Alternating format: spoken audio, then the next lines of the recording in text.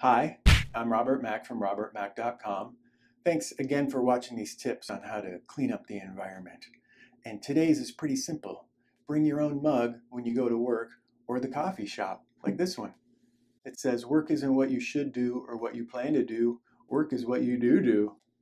I was at the coffee shop the other day with my mug, and the barista guy wasn't listening to me. And I didn't come to overhear half of your lame conversation about a new tattoo, okay, Inky?